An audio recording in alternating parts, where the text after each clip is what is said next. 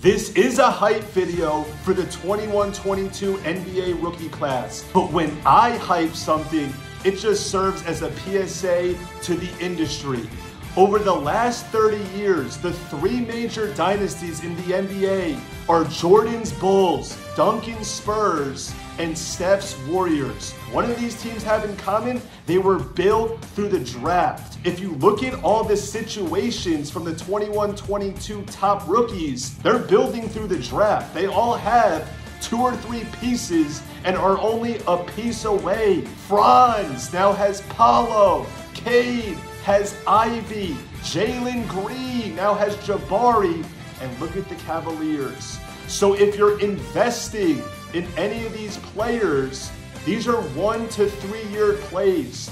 You want these teams to tank, but you also want them to look good. So put these cards in your closets and wait 1 to 2 years to maximize your value.